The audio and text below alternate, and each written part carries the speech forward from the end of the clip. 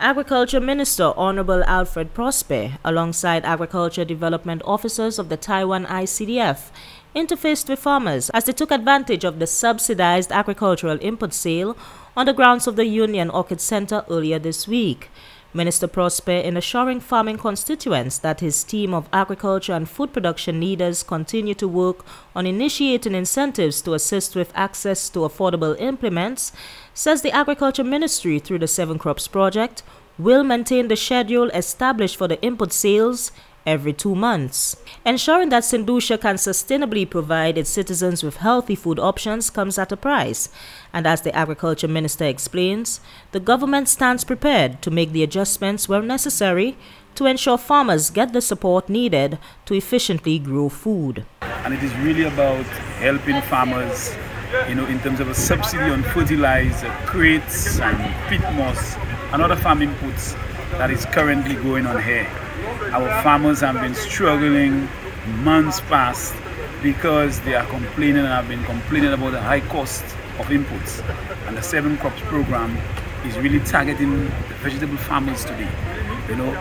I am aware that they can get the 25 kg bag of fertilizer for as low as $60. It is now being sold at $105, $115, and they are getting it at a subsidized price. I can see they are very excited. In my discussion with some of them, they are very happy to benefit from this exercise. And it is because our government is concerned about the farmers. It's because I am concerned about the plight of the farmers. I want them to make a profit and continue to make a profit. Chief of the Taiwan Technical Mission, Daniel Lee, says his organization will keep the momentum going by supporting the framework for food security being developed by the island's agriculture leaders.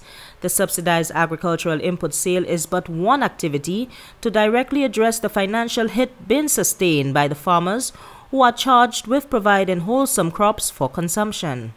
Input sale is very important for farmers, especially nowadays the price goes up.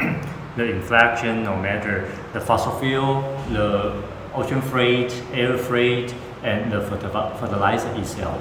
Every price goes up, make the cultivation very difficult. The farmers suffer from the very high input costs. So the Taiwan Technical Mission, especially the second phase of the 7 Crops Project, we hope through the input sale can facilitate the farmer to reduce the input costs, to have the more production and more income and benefit.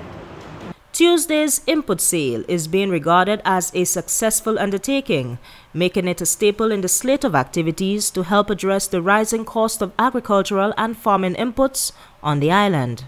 From the Communications Unit of the Ministry of Agriculture, this is Amanda Clark reporting.